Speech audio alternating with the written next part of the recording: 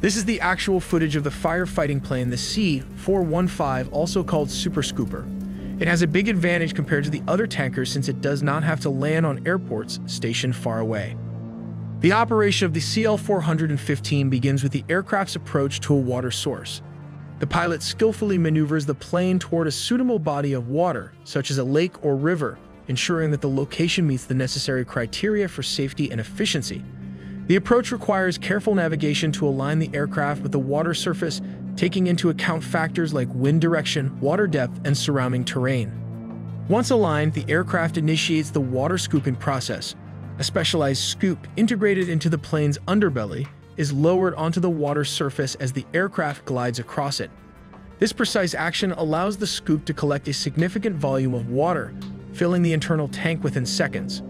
The process is carefully monitored to ensure the tank is filled to its optimal capacity without compromising the aircraft's balance or performance. With the water tank filled, the pilot retracts the scoop and skillfully ascends, transitioning the aircraft into departure mode.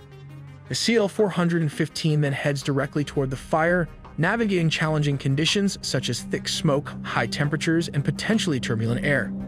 The journey demands precise coordination and constant communication with ground crews to identify the most effective drop zone. As the aircraft approaches the target area, the water drop is executed. The pilot releases the water from the tank in a controlled manner, ensuring it directly targets the flames or the surrounding areas to suppress and contain the fire. The timing and accuracy of the drop are critical as they maximize the effectiveness of the operation while minimizing the risk of surrounding environments. Following the drop, the aircraft returns to the designated water source to repeat the process. This cycle of scooping, departing, and dropping continues as needed, showcasing the CL-415's efficiency and reliability in aerial firefighting. The entire operation is a testament to the aircraft's specialized design and the expertise of its crew, working tirelessly to combat fires and protect communities.